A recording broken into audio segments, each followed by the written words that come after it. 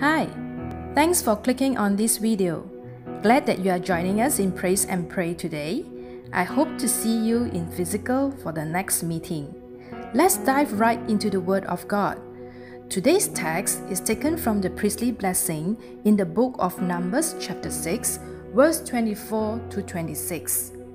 This text is located in the middle of a major section of Numbers chapter 1 to chapter 10.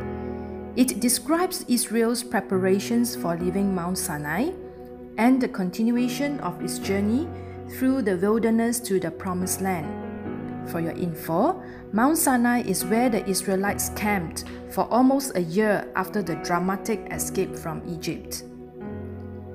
This priestly blessing is designated for Israel's time of departure from Sinai and was to be used daily throughout their journey. This is a blessing for a journey.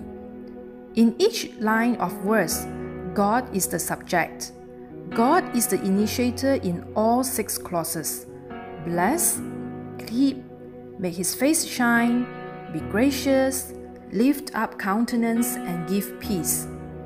The 6 verbs together cover God's benevolent activity from various angles and also state God's gracious will for his people. The central message of the blessing is stated in the closing Hebrew word, shalom, which is translated peace. In English, peace connotes the absence of war. It can also describe a state of tranquility. These meanings are also in the Hebrew. But the peace of God in the priestly blessing embraces even more aspects of life. Just like the diamonds, blessing has many facets. It includes good health, security, inner harmony, wellness, material prosperity, and a long life. The broad and rich meaning of peace in the priestly blessing reinforces the role of holiness in the life of Israel. In addition, this shalom is not simply the absence of war. It is harmony between conflicting forces. Because of sin, that conflict is between us and the Lord, between us and others, even within ourselves.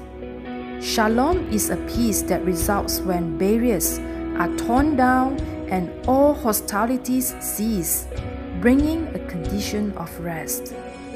This all-encompassing peace goes beyond human understanding.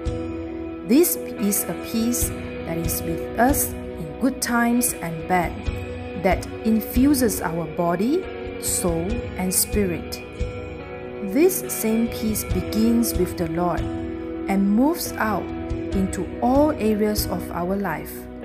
What a tremendous thing that the Lord blesses us with, on top of everything else Jesus has given to you and me. Let us pray.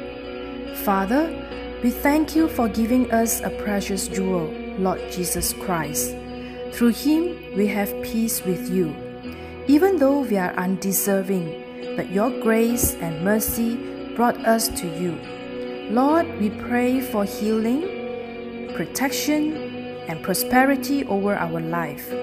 We know that your blessings come through in many forms.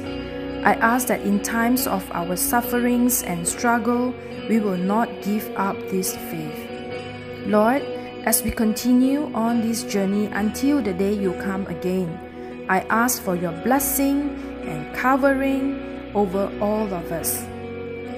Let us bless one another with this scripture.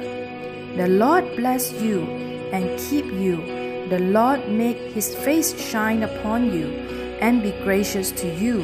The Lord turn his face toward you and give you peace. In Jesus' precious name we pray. Amen.